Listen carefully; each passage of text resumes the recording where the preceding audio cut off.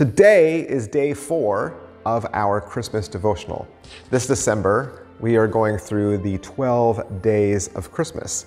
And we know this as a Christmas carol, right? We sing this as a Christmas song all month long. Most of us sing the 1909 version that Frederick Austin wrote.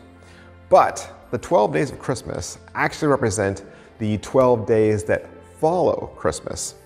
So this would take us to Epiphany, which is traditionally where the Catholics celebrate the arrival of the three kings. Well, at day 4, we now look at 4 calling birds. Do these days line up with anything in our Christian faith? In other words, can we find similarities between the choruses and the things that we believe? What could 4 calling birds represent? Well, they represent the Gospels of Matthew, Mark, Luke, and John. As we all know, these 4 books record the accounts of Jesus' ministry, his miracles, and his proclamation. Jesus is the Messiah, and his teachings call all people to a new covenant and to a new era in the church, Jesus' kingdom of heaven on earth.